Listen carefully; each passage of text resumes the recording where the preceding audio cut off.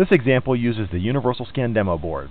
That board has 3 PLDs on it in the JTAG chain. One is a Xilinx 9536, the second one is a Lattice 2032, and the third one is an Altera 3032. The Xilinx is driving a 7-segment display on the board. The Lattice and the Altera are blank. We've connected 8 discrete LEDs to the Lattice, which we're going to monitor with a virtual bar graph LED here. And we've also connected a 8-position dip switch to the Altera, which we're also going to monitor with a virtual bar graph LED. To run Universal Scan, you just drop the 3 parts on the screen, connect them to a parallel port, and hit Scan.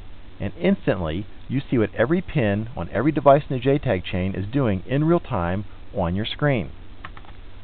Since these virtual LEDs are connected to the pins of the devices, if we see this 7-segment, for example, working on our screen, yet we see the hardware on the board not working, well, guess what? We know the Xilinx is doing what it's supposed to be doing, and we must have a hardware problem that we have to go debug. Well, on the other hand, if we saw this virtual 7-segment display not working, well, then we know we got a problem with our Xilinx that we need to go debug. This is the great thing about boundary scan. It puts you right between the firmware and the hardware and lets you figure out where you need to go focus your efforts. Note that Universal Scan also works on parts that are not programmed yet. For example, this Altera down here is blank, yet all I have to do is reach over to the board, flip a few dip switches, and instantly I can see that I have continuity to the pins on the device because these LED segments are lighting up. Again, this is a trivial example with these little PLDs, but if you had a BGA sitting here, imagine how important that would be to your customers to be able to see if they have continuity from, say, a dip switch or any other device under that BGA. So far, we've done all of this in sample preload mode. That means we can see what every pin on every part in the chain is doing without affecting any of the circuitry's operation. If I come over here and right-click on the Xilinx device and drop it into X-Test, click past the usual warnings, look what happens. The virtual LED connected to the Xilinx stopped functioning. All the pins on the Xilinx are now disconnected from the internal logic. I can now use a virtual thumb wheel switch, for example, to manually drive those 7 segments on that display and check it out. There's also a 4-bit bus going between these 3 devices, so I've connected LEDs to the input buffers of those 3 devices, and I've connected some toggle switches to the tri-state enables and the output buffers of the Xilinx.